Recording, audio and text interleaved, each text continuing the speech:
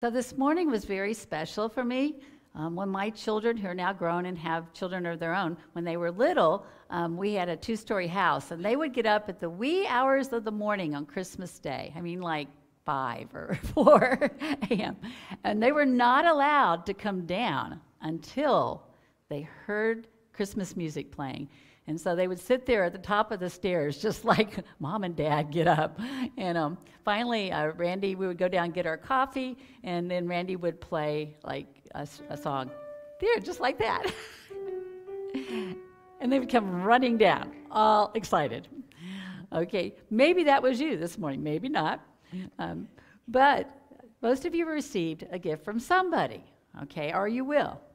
And what do you do when you get a gift? Let's talk about what you do. First, you usually read the card, right? At least your mom and dad used to make you read the card. You wanted to open the gift, but you read the card, find out who gave you, right? You look at either the tag or the card, find out who gave you the gift. Then you unwrap the gift. And some of us like to rip the paper off. I came real close to doing that today. And others take our time. And then after we see the gift, what do? We go play with it, try it on, put it somewhere. Right. Well, you know what? Before we do that, maybe your mom or dad would say, you need to thank Aunt so-and-so or thank you for that gift. So we should thank the giver, right? Usually we do. We're supposed to. The gift was given because that person cares about you and loves you, and they wanted you to have something special. And finally, you get to use the gift. Play with it, try it on, plan to use that gift in some way. Maybe it's a beautiful picture that you can hang up or something you needed. You need to do something, though, with that gift. Well, let's see. Read the card, unwrap the gift, really look at the gift, thank the giver, and then do something with that gift. In our story today, all of this happens. We have Joseph and Mary, faithful Jewish parents. And when Jesus is about 40 days old, they make this pilgrimage to the temple to do the required sacrifices for Mary's purification and to dedicate Jesus to the God at the temple as a way of saying thanks to God for this newborn child. And as they walk into the temple, they are surprised to be greeted by 2 very excited senior citizens, okay? Simeon and Anna. They were very faithful. They were there serving God and worshiping God and trusting that God had a plan. Even though they were getting really old, they just said, we know God promised a Messiah, but we're just going to trust God and see what happens. And I love that the scripture mentions that they are old.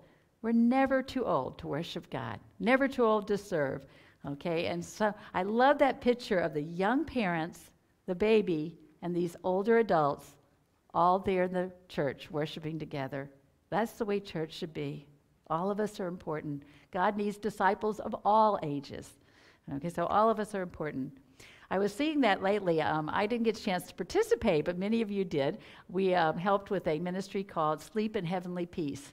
And I saw video and pictures of that event where they made beds for people, children that did not have beds in Frederick. And so I saw all ages helping with that process of building those beds. And so they were all working together. Well, along with Mary and Joseph, who went to the temple to give thanks to the giver, okay, Simeon and Anna were full of gratitude for this gift of Jesus. And while there wasn't a gift card on Jesus, the Bible does say that Mary pondered the words of the angel and the shepherds and the wise men. She knew that this was God. This child was God's gift to the whole world.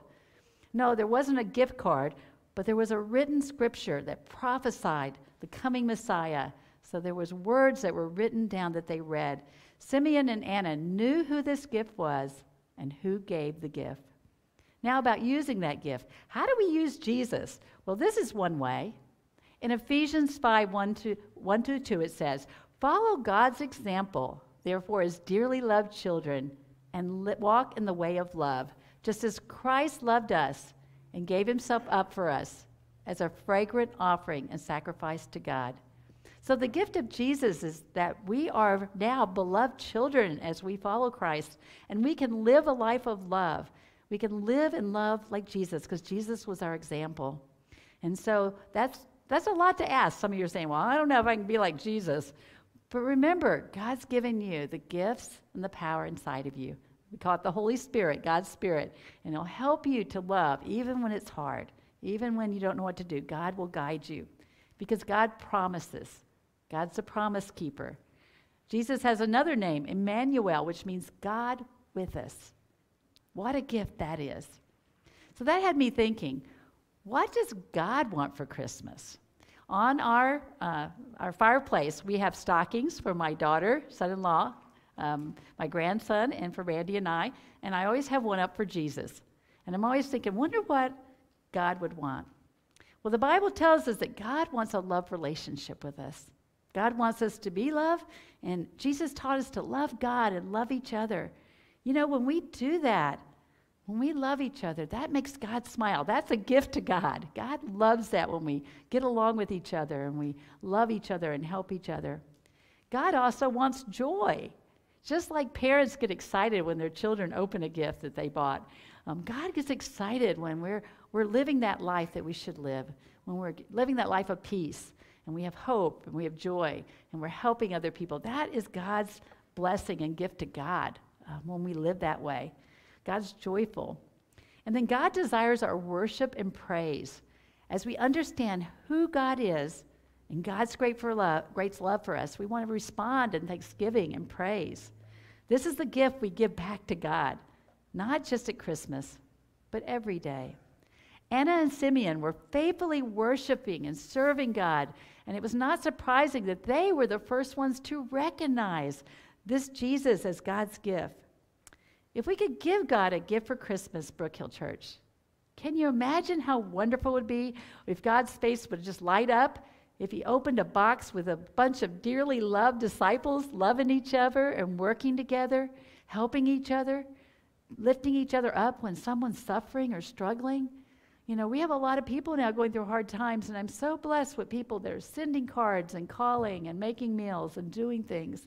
That makes God joyful to know that we are being the church He's called us to be. I love that. You know, so even if you've given out all your gifts already, you can still give God that gift, the gift of your life. So my prayer for us all is that we would read the card, that is, read God's love story in the Bible, know who God really is, see how God wants us to live. It's all in there. The Bible is fascinating. There's so much words to us about how to live and how much we're loved. It tells us about Jesus, who gave His life for us, sacrificial love. Then we need to take time to open the gifts that God gives us and enjoy them. Okay, every day we can thank God for those gifts. The gift of life, of breath, of love and friendship, of an opportunity to serve and care. I think every day we can do that. This is the key idea of this story with Anna and Simeon. They trusted God and they rejoiced with this gift of knowing Jesus, the promised Savior, the Savior of the world. We spent 4 weeks in Advent looking for gifts of hope and peace and joy and love. My challenge to you is to unwrap a gift each day, whatever that gift is. It might be a beautiful sunrise. It might be a conversation. It might be a reconciliation of someone that you've been estranged from. Forgiveness. There's so many gifts God wants to give us. So today, let's gift God with our praise and thanksgiving as we receive that gift of love. Help us then to share that love with the whole world. Amen and amen. Let us pray. Giving God, we are full of joy as we receive again the gift of your Son, Jesus. Show us how to live a life of love. It's not easy in this world that is so broken, so full of people that are struggling, people that don't know you, Lord. And you have put us in this world as light to show what love looks like. What does caring look like? What does forgiveness look like? What does serving look like? Help us to live and love like Jesus so much that the world will be loved to you. Oh God, that's what we pray for not just Brook Hill, for this whole world. We pray this in the precious name of Jesus. Amen.